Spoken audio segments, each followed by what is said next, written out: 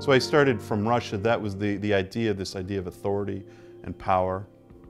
How am I going to address that? You know, I am a photographer. I need to address that visually. And that's when I started photographing the series, portrait series called Zeks. And Zek is a slang term for prisoner. And they've got this tattoo language on their bodies. Everybody's got, you know, what kind of crime you do, what's your sexual preference, how do you play cards, you know, what's your strategy, everything. What kind of fighter are you? Are you a loser? Are you strong? Are you weak? What are you? Everything is sort of tattooed on their body. And that to me was very interesting.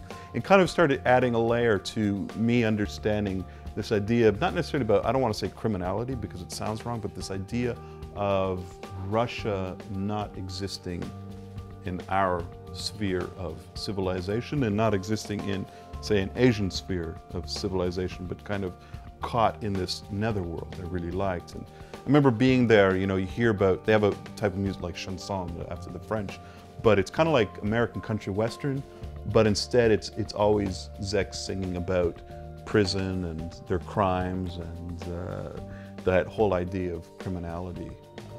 It was fascinating. And on one of my first trips, I heard that the marshutka drivers, which are like the minibus drivers, in Kiev were going to go on strike because the mayor had said that they were no longer allowed to listen to chanson music in their marshutkas. You only could listen to normal music. And that you know, to identify with the type of music, I guess, is an age-old kind of thing.